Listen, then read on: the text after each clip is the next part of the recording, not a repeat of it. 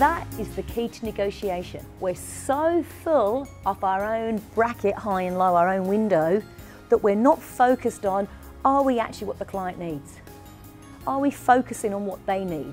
Are we having commercial conversations every time about what this does for their business?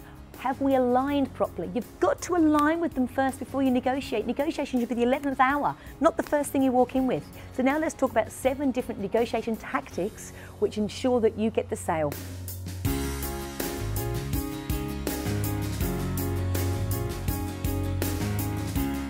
And there was listening. You know, we did 4 exercises there, and pretty much everyone thought, they were adamant, actually, I know the answer. And, you know, very few, 3 people heard correctly, right? Out of 4 sentences, 3 people heard correctly. And even all 3 people had completely different perceptions of what that person meant. So though we heard, what did the person imply?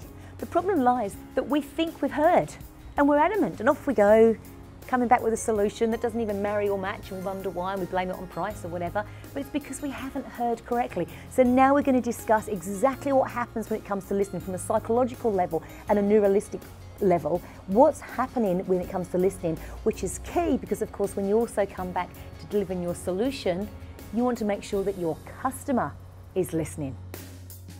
And in negotiations, we're going to talk about 12 ways in which you can negotiate successfully with that particular tactic in mind.